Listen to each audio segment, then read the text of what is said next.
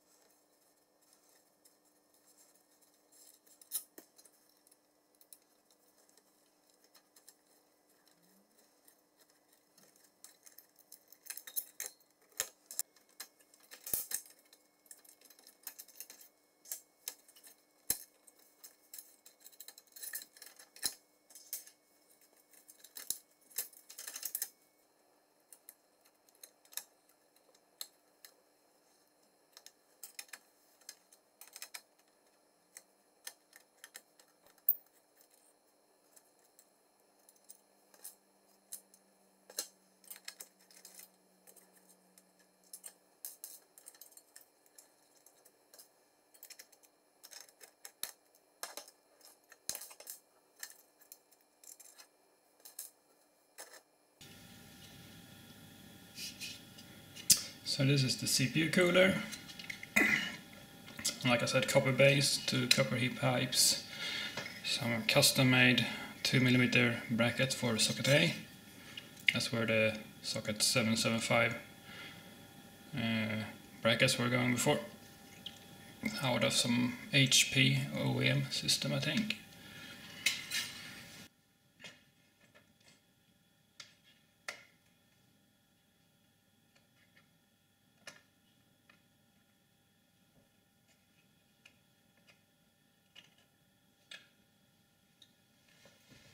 So here we have the old CPU. It's a 3000 plus, like I said, 2.1 GHz, and here is the 2500 plus, 1.83 GHz. So that's 400 bus, 333 MHz bus. You're gonna change the jumpers on the motherboard too. It needs to be set to the same as the standard, the default bus for the CPU. But we can then change it in the BIOS to whatever we want.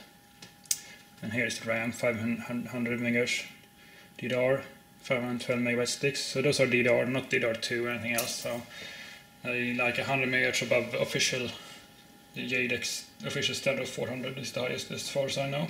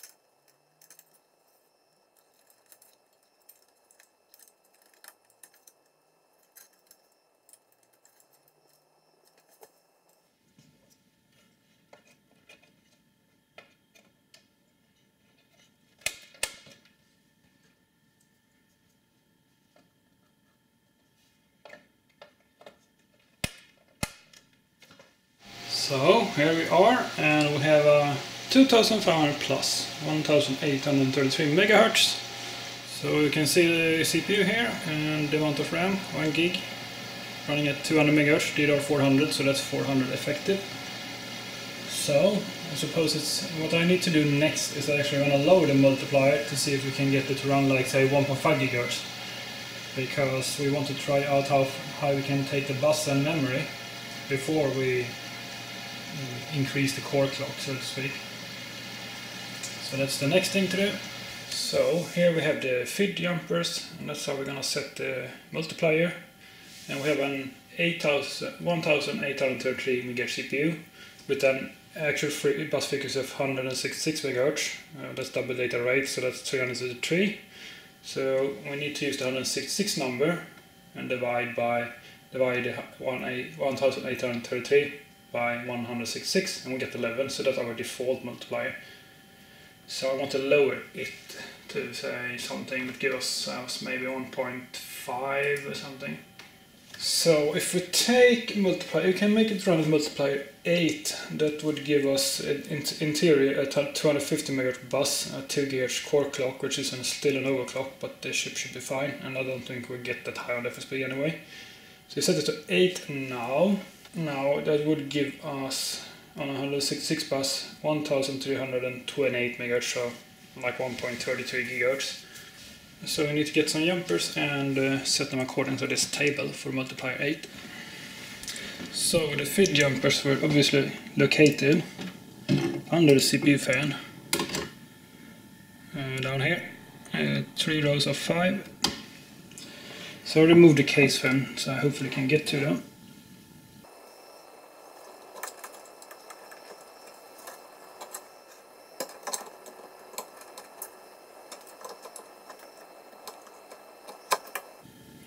So that are the jumpers, and the nice thing was that the multiplier 8 had the same order in reverse, so it doesn't matter which is the first jumper, which is the last. Feed jumper 0 or feed jumper 4. So the only thing left to do is to mount the case fan again and try. And the thing is with unlocked CPUs, the CPUs of this era is that unlike modern processors like a K-series Intel CPU, is that overclocking with the multiplier doesn't always work. It depends on motherboard implementation, and stuff like that. So even if the CPU is unlocked, we're not guaranteed for this to work.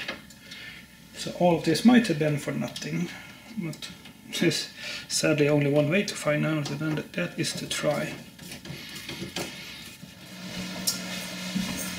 So now that we have switched out the CPU, I have experimented with the front side bus memory, and instead of boring you with like 20 attempts to get something to post and run mem test, I figured out that the max frequency on the bus I could post was 245, but that was quite difficult and very random.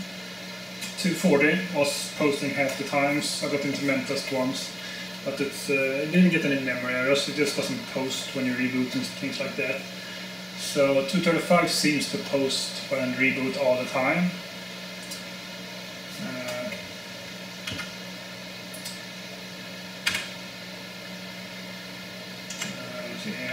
I've been experimenting with timings. This is the tightest I got to post.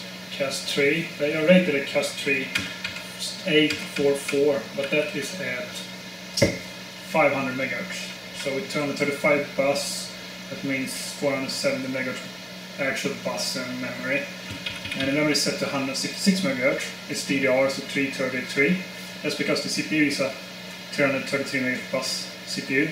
So that's a 1:1 ratio. So when the bus runs as 470 or 235, depending on the count, the memory does the same thing. So it's not like most modern motherboards that will tell you the actual frequency. This is actually not the frequency, it's the ratio. So when you're overclocking on these old systems, you have to take into account that the frequency given is not correct. It's the ratio. So the ratio I want is 1:1. and that I get by setting the CPU and bus, the CPU's bus and memory to the same clock. So since this board is configured for 332 MHz bus on the actual board, set the memory to that too.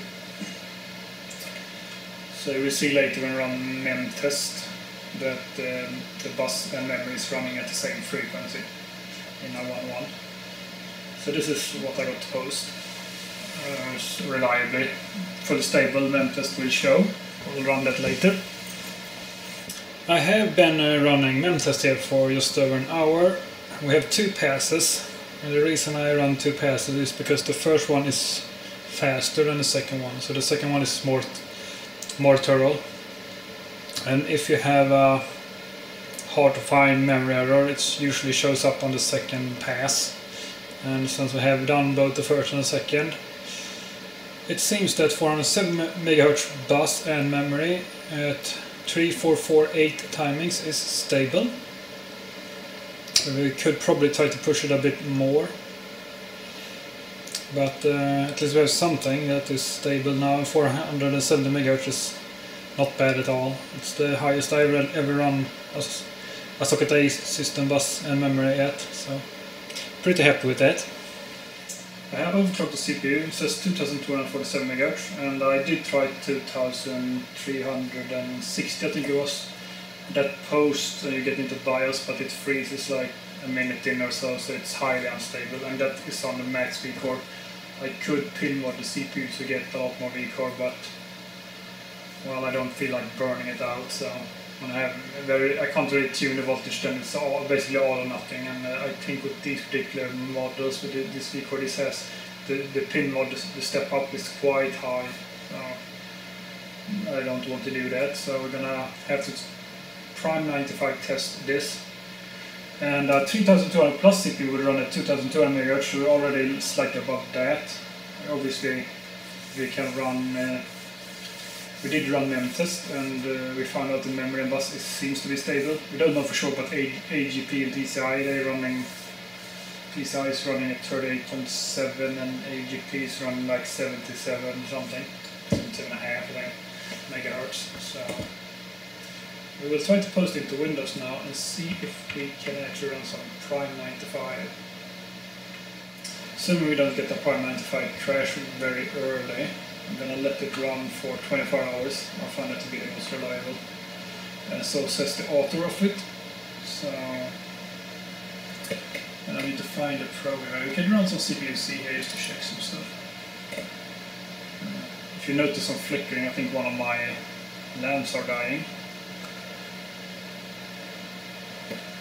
Oh, let's see here, we have I lowered the resolution a bit so it's easier to see. I don't have a capture card unfortunately. So the BIOS was lying a little bit here. We got 2332.47 MHz, so that's a pretty nice number. Let's see here, the bus speed is 235, yep. Rated FSB 269.96, so close enough. 512 KB of cache, L2. Voltage is just shy of 1.7. It's a Barton core. Caches, yeah. So you can see it's an M42 Ultra 400. Memory 205 MHz, so that's the frequency, so it's 470 actual frequency. You can see FSB DRAM 1:1, so the ratio that I talked about before in the BIOS. Running 337 timings. Here we can also see what it's rated for. So it's rated for 1250 MHz, 3448 and 2.5, 447. So actually below even at 200 MHz. Like load times are better, so even at 200 MHz we're running, technically, if we had ran 400 MHz RAM to 200 MHz frequency, we would still be overclocking the timings, so to speak. So that's pretty nice. We can run such tight timings. And yeah, we're not going to benchmark here.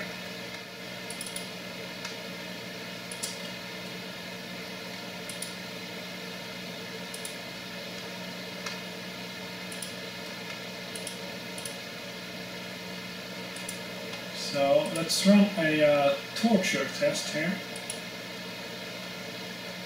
and I will turn the camera off because either this fails now or it's fails at any point within the next 24 hours. So it's a waiting game now. But if this is stable, then we're golden. And then we can do some benchmarking. I think I have some old scores here we could look at and compare to. But this isn't really about comparing it to before and now. If this frequency is stable, it's the same as the old CPU, but we're gonna be up, I think, about 38 megahertz or something on the bus, I think. So when I just shut off the camera, it failed Prime 95 at 2.23 gigahertz at 470 megahertz bus. Obviously with some super weird error never seen. Sum out, something called sum out or something like output sum, but it was stuck in a loop. Usually Prime 95 just stops executing and halts on an error.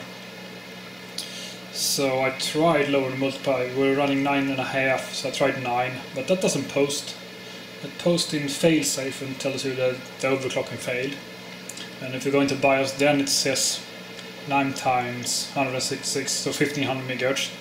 So the multiplier works as long as you're in failsafe BIOS, basically, which is kind of annoying. So it can read the multiplier, just can't use it with when it actually loads the proper BIOS settings. So what I had to do was lower the bus from 470 to 466.7. So I lowered 2 megahertz, which equates to about 4. This might still not be stable. I'd have to go a bit lower, but yeah, we're running at 2216 megahertz right now.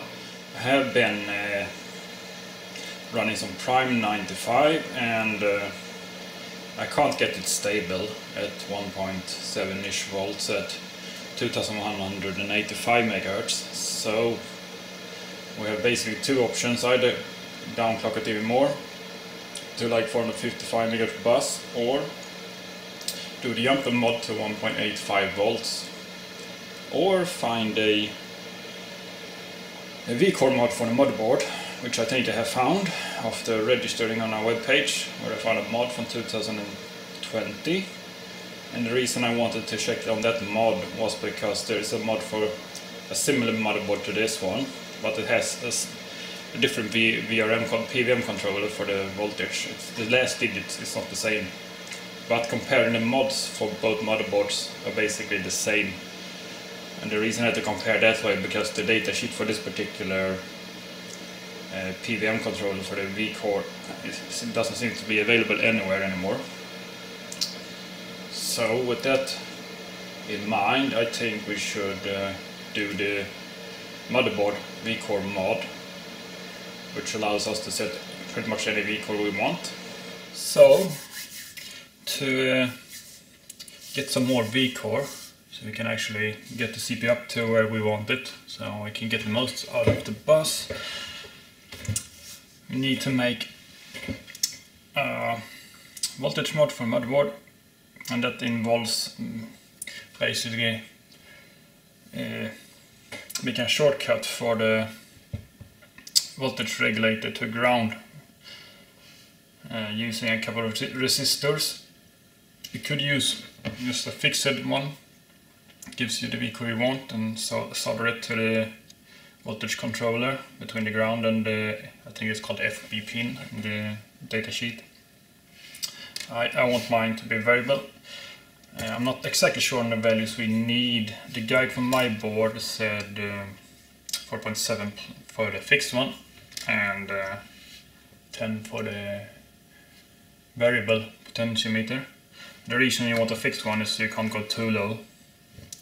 It said 4.7 on this particular board. Someone had made a guide, just a screenshot of it. Had 4.7 plus 10. I picked an 8 because I looked at another board very similar, a similar VRM, same pin out, and they used 10 kilo ohms. This is 8 kilo ohms. They used 10 in total, and that gave plus 250 millivolts. This is way too much. So I figure like a safer bet would be maybe going with 8 here and instead of 4.7 as my board called for. That might be correct, but I'm not looking to overvolt a lot, which a lot of these guides do. I want a smaller overvolt, a reasonable one for air cooling. So, and for the put I picked a 20 kilo ohm one, because I didn't have a 10 one. The only difference that makes is that the minimum overvolt will be higher, so the voltage difference will be smaller, and so we have to make more turns before we actually get any real difference, and then the difference will increase a little bit faster. So every turn on a 20 kilo ohm compared to a 10 kilo ohm will have reduced the resistor by half, relatively speaking. So that shouldn't be a problem. I used 25 on my motherboard, done the same thing. And to make this a little bit easier to mount on a motherboard, I usually use a free header somewhere. So I have this little thing made up. It will fit, I think it's a USB header or something. It's very close to the voltage controller. So we can solder this to this board. And nothing will be actually connected to this, it's just to hold it. Then we can build everything else up here. Also made cut one of these to size. So we can have a jumper to disconnect the mod if we don't want to use it. I've done the same thing on another board and that has worked out fine. So we start by adding this here, so we can actually, so we know where this goes. So just put that in there. Should really get one of those holders for my stuff. I mostly do recaps and stuff, so I don't have one of those small holders for small things, just bigger things. But anyways, this is what it is. Like that.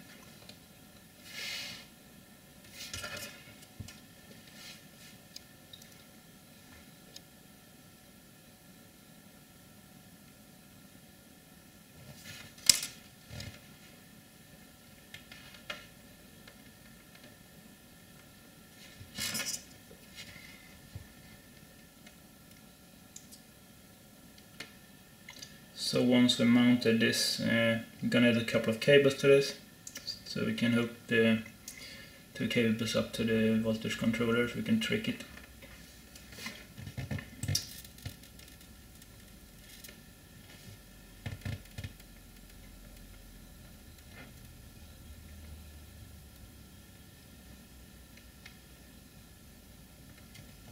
So now we have to figure out the layout here. On this one here, I don't know if you can see here, marked a line here, which ones I want to use, because I want the voltage to increase when I turn it clockwise, which means the resistance will go down, so I measure that, make sure that's correct.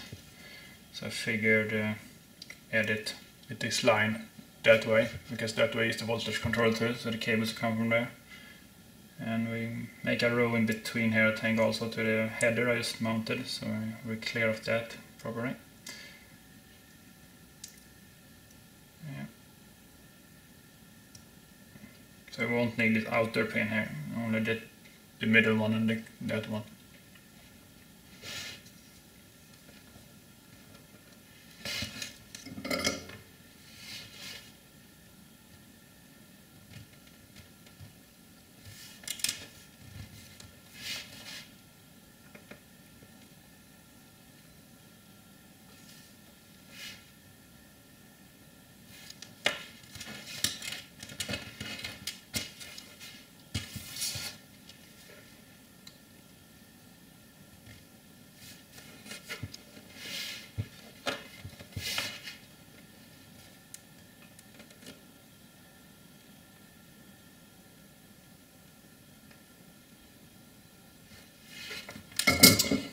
I'll snip this off because there is a circuit underneath.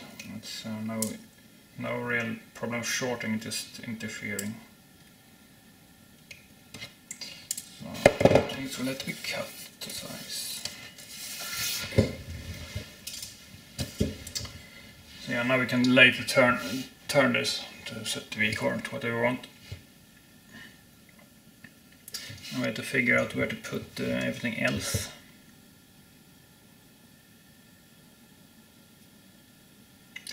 The jumper maybe there, and then a resistor next to it, and we can pull out the cable somewhere around here maybe.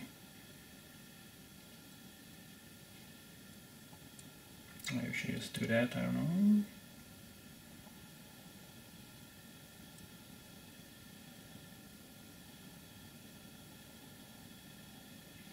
I think that's fine if you put it in the right way though.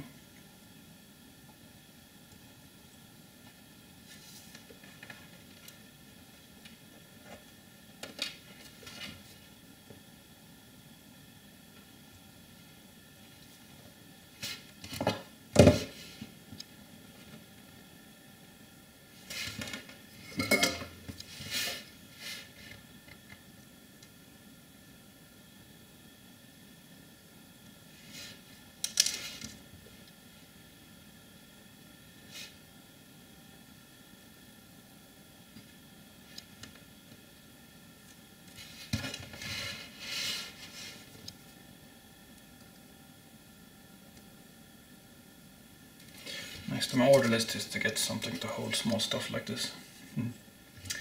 Anyways, and then we need a resistor here. We try to use the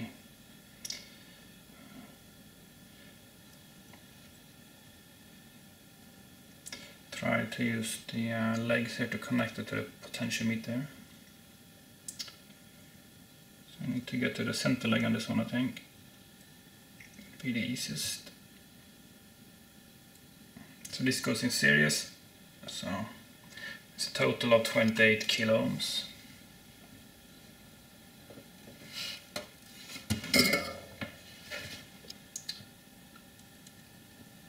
And we can go all the way down to 8, which I think should be fine. If it's not, we have to replace this fixed one.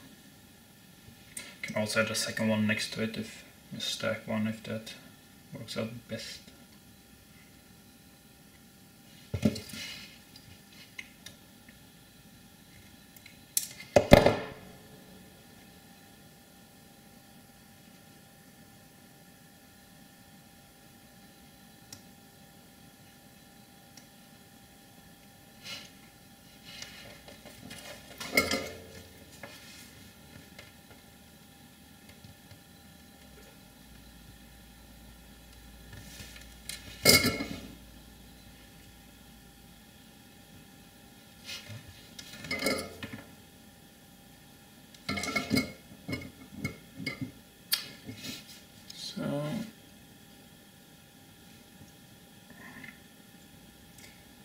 So now we need to make sure this is connected to this also. Probably use a piece of this to do that. Maybe you need cables anyway, so you can use the cables.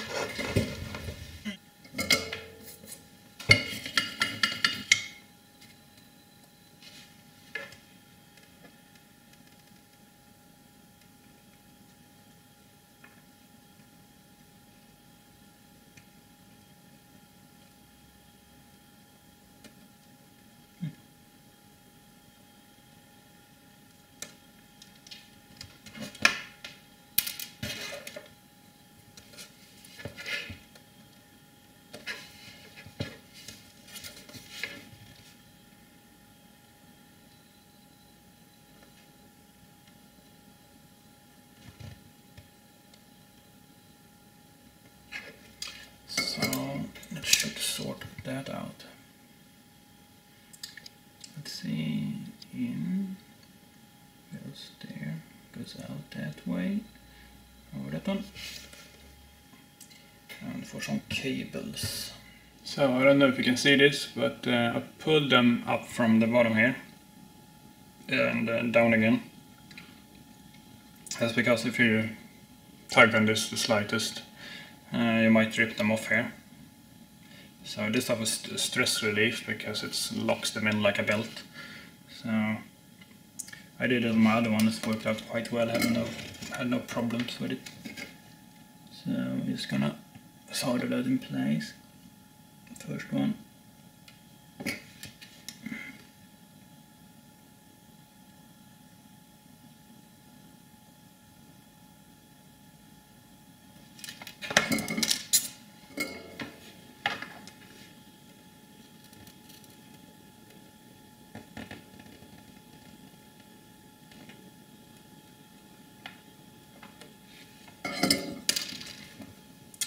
so it should be it. Obviously in a jumper, so we can test it out. I don't have any continuity, because we want to make sure now that this is set to maximum resistance of 28, and then we can go down from there. Once we install it, I'm gonna try it out. So this end we need to open up a bit so you can try it out.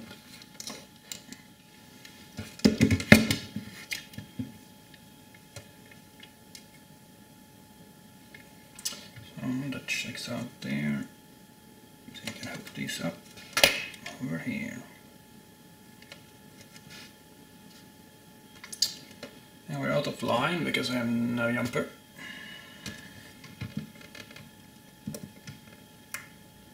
And this is 28, which is fine. And then we can turn this, let's see. Counter.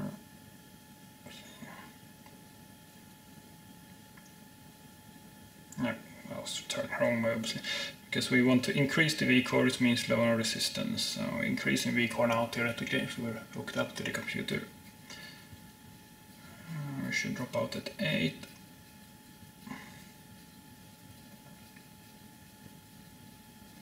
These are, I think, 20 to 25 turns or something like that for a full from min to max resistance. So let's see here.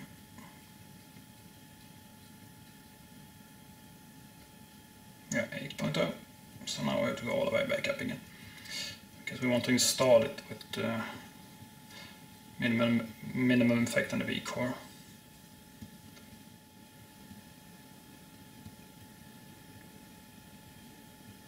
And there's the stop. So it seems to be working. So all we have to do is install it. So we're gonna install the Volt mod. First we have the module here. Over here. It goes like that. And the jumper is out for now. Then I'm gonna solder those wires on the 6 and 8 pin over here on this side here. I don't know if you can see when I solder, it's gonna be a bit tight. Ideally I would like to have the motherboard out for this, but I didn't plan on doing this, and getting the motherboard out of the system is a pita, as they say, so you probably couldn't see that, so I'm probably gonna cut that out because my head is in the way, but sometimes that's just the way it is. Here we have it. It's not the most beautiful solder job in the world, but it should do. I took a close-up picture, and because I don't have a microscope, and it looks fine. No shorts, no nothing. I used Amtech flux to make sure it really we don't have problem with some oxidation, and Amtech flux is non-conductive, so any residue is no problem. And it was just a very tiny, like, microscopic drop on each. So I would like to tack this cable down now so it doesn't rip when I install the CPU cooler or something like that.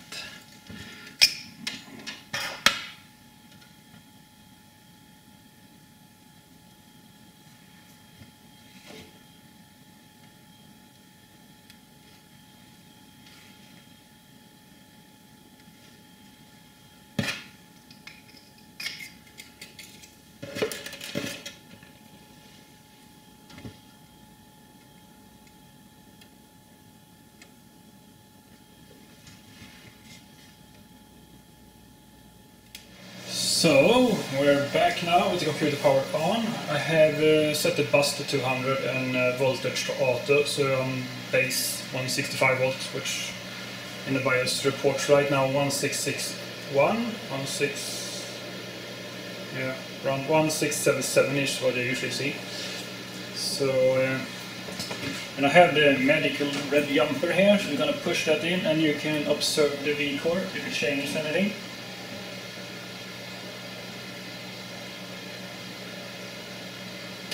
Jumper is in properly, and I see a change already. 17587. Okay,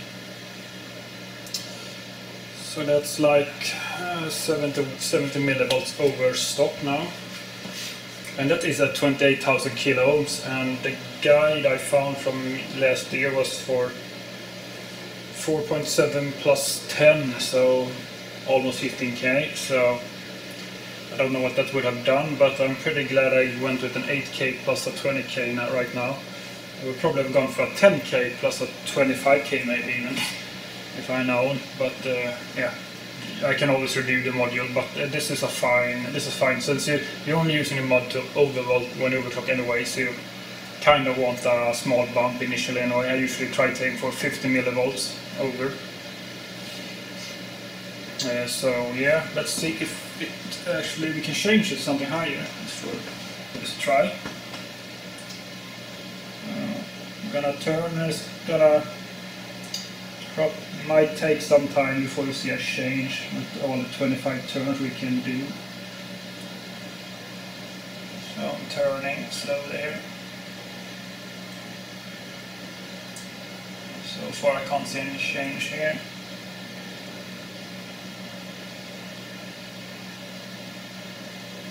There seems to be a small change now. I saw 1.77.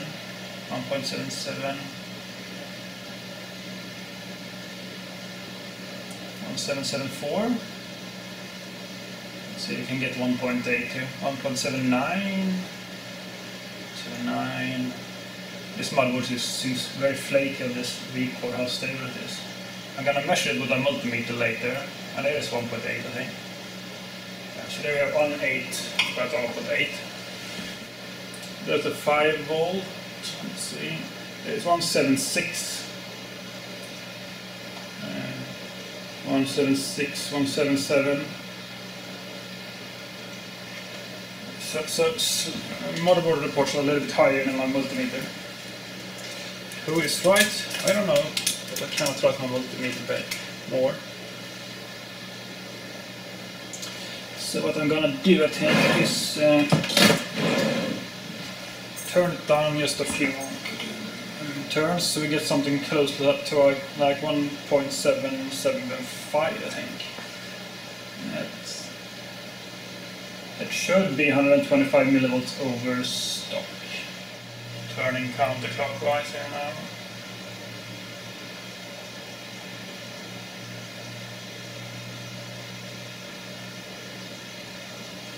I'm gonna measure that with my multimeter. 175.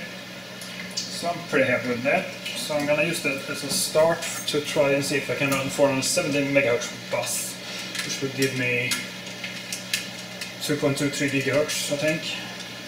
If that isn't fully stable, I'll probably just increase the V-core a bit. Also, the reason why we're not trying multiplying 9, because we're at 9.5 now. I tried 9 and I figured out that it can post on it, but not over 440 MHz bus, which is weird, because it's a low multiplier, so it can't be like a CPU core frequency issue. It gets stuck on a postcode every time. It's super weird. Like set up to 220 it seems to post fine, but we want our 220 frequency is 440, but we want as close to our 470 we can get. So with that said, I'm gonna reboot into Windows. I'm gonna obviously set the bus and everything now, and then boot into Windows and run some Prime 95. And when I get something that works, I'm gonna film it so we can see the actual results on our long RAM, and we can verify that this is stable. So we are back again here, and I've been running Prime 95, as you can see, still running here. It's been roughly 24 hours, so it's time to halt it and see how long it ran. Stop. 23 hours to the 5 minutes, so apparently I started later than I remembered, but close enough, so that will have to do.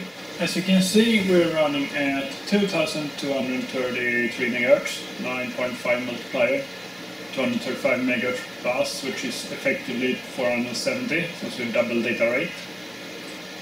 So MEM test has passed, Prime has passed, so we're basically good on stability as far as we can tell.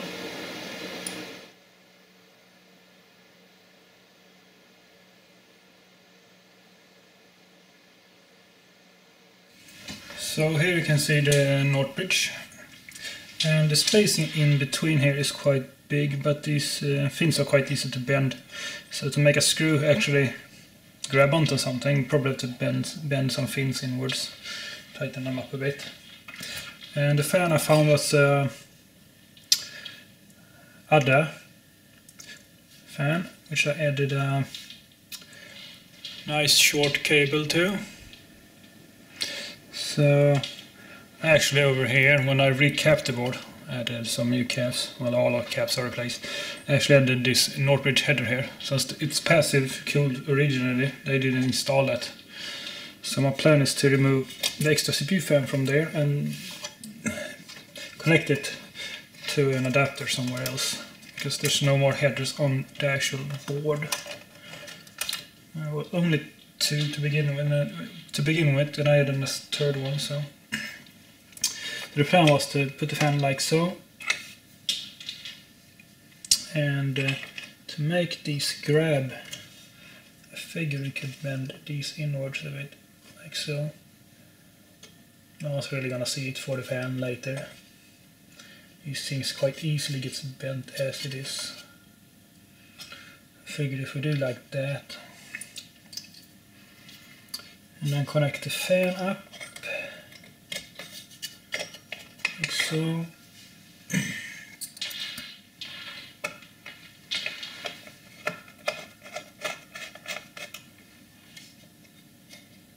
Yeah, that's grabbing. It's not like it's grabbing a lot, but it's not like it's a heavy item. Just enough.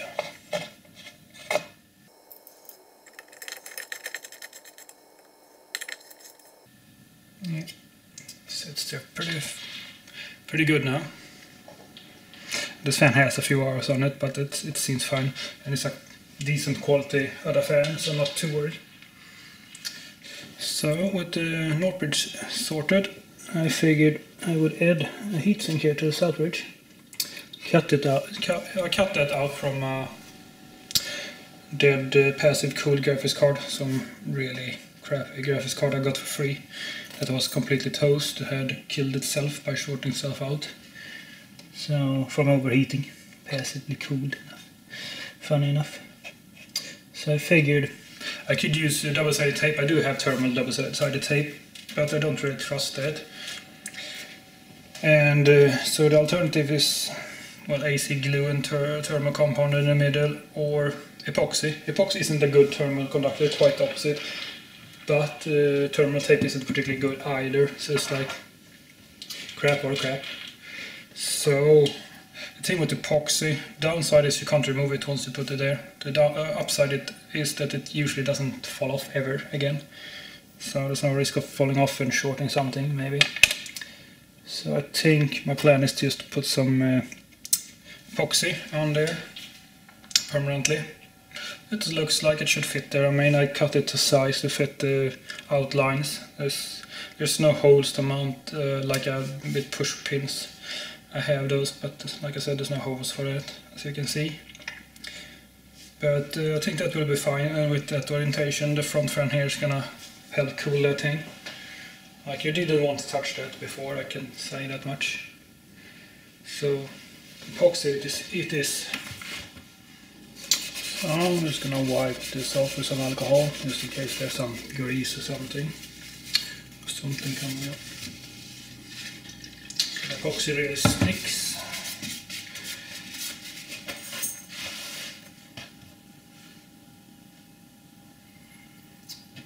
I'm gonna put the epoxy on the heatsink instead, it doesn't really matter. So I don't have to come in with epoxy over the motherboard and stuff and get it all over. The epoxy has been applied.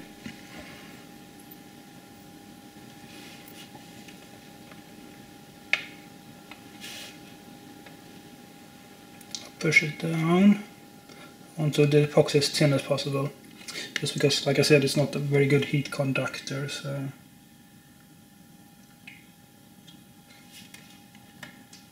Yeah, I think that's centered.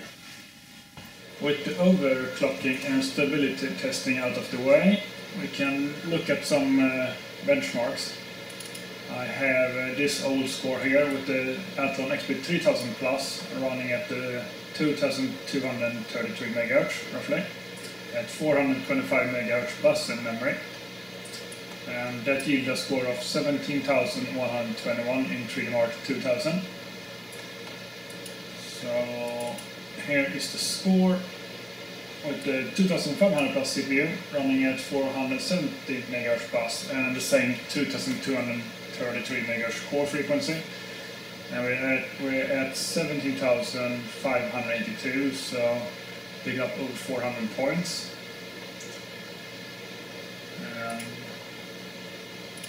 You can look at the memory score here, which is what gained those points. We're at about 3.3 gigabyte per second, and if I recall, out of the box this system does like 3 gigabyte per second with the memory at 400 megahertz, maybe a little bit less. So that's a pretty nice memory bandwidth for a socket A Athlon XP system. So here we are now with a stable overclock at 2.23 GHz and 470 MHz bus and memory. And what I'd like to do now is play some Unreal Tournament 2004. We have a server we host and we have a Discord server too. So yeah, let's go over the settings here. And let them run. Settings. Running 1600 at 1200, 32-bit color, everything at max. So we're gonna join the server here.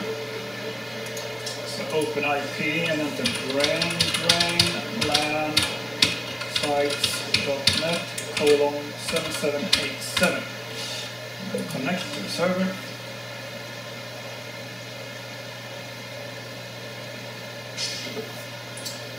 Okay. Team. That is for there. I have 400 people online here. Someone has a negative side. So let's go ahead. This is onslaught. So we're gonna take nodes until we get to the node close. Until the node taken close to the enemy.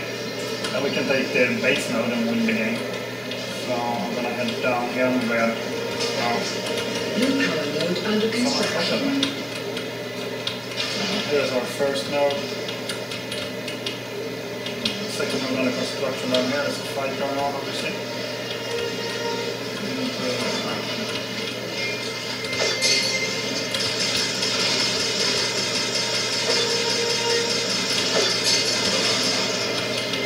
The cool thing with this game mode is like it's like first person shooter and like I don't know what you call it, but with vehicles and stuff. So.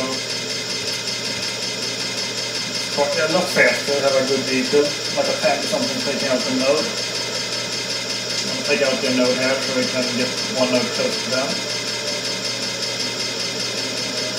Blue power node destroyed. Stop capturing that node. Red power node destroyed. Probably no chance that we can get anyway. Is there a node over there something?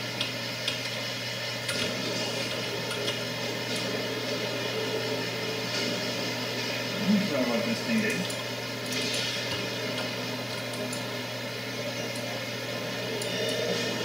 Anyway, Blue power node under construction. where is this node? I can't see it.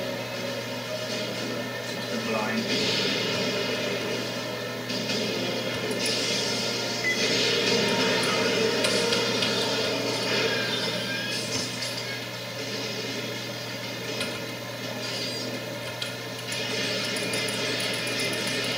Need to destroy this one.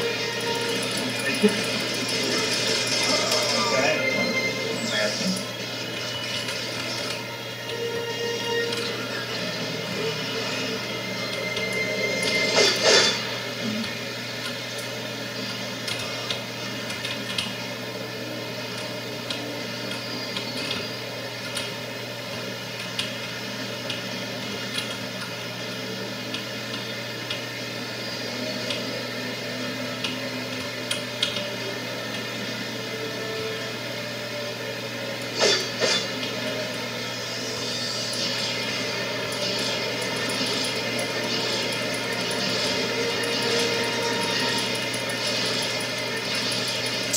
Please help me, dudes.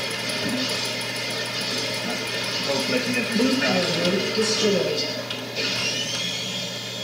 Red power node under construction.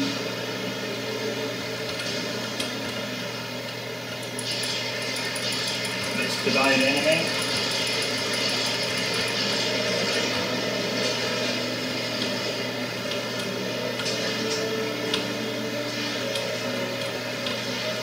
I don't remember if we need a top one or not.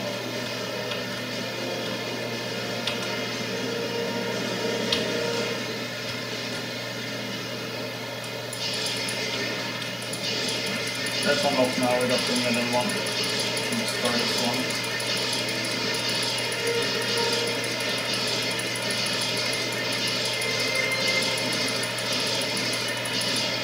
Blue power node isolated. Red power node under construction.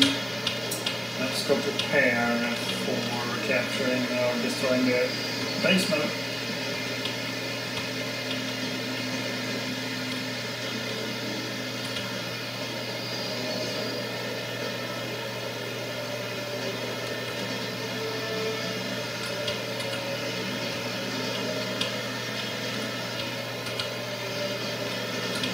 Blue power core is vulnerable. Now we can start damaging Blue power core is the under board. attack. And they can't repair it, so that's good. Anything we do to that can skip. This thing seems to do a lot of damage to the cardboard. I'm lucky here. I won't catch any of it. Okay, drop off. That's some help. That's good. Good. Blue power core is Faster. destroyed. Faster. Blue power core is Yes, destroyed. we won. Flawless victory. Blue side.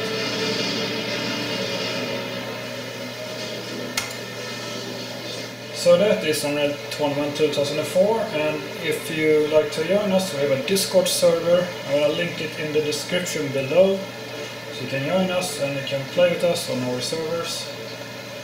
So thank you for watching and have a nice day.